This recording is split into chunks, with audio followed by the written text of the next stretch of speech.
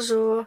Vous savez que à l'oral, en français, il y a beaucoup de contractions, il y a beaucoup de sons qui sont pas prononcés. Le plus important à connaître, c'est le E qui disparaît, le E muet. Mais il y a d'autres lettres qui ont tendance à disparaître, et par exemple le L.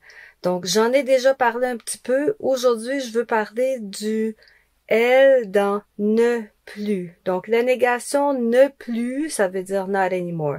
Ne pas, c'est juste, ça existe pas, ne pas.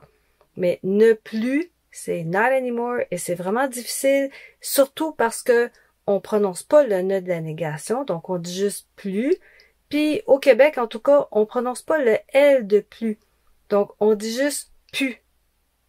Donc, si vous entendez pu, c'est probablement pas le participe passé du verbe pouvoir.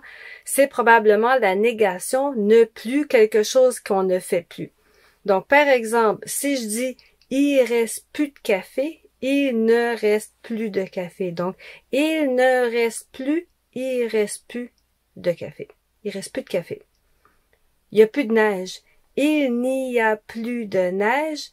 Il n'y a plus de neige. Il n'y a plus de neige. Si j'ai vendu ma voiture, mon char, je peux dire j'ai plus de char, je l'ai vendu. J'ai plus de char. Je n'ai plus de char, de voiture. Je n'ai plus, j'ai plus de char.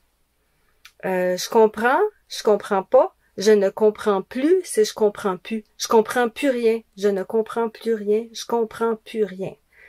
Un dernier exemple, je peux plus manger d'amandes, je suis allergique. Je suis allergique. Je peux plus manger d'amandes, je peux plus. Je ne peux plus. Je ne peux plus, je peux plus, je peux plus. Je peux plus manger d'amandes, je suis allergique.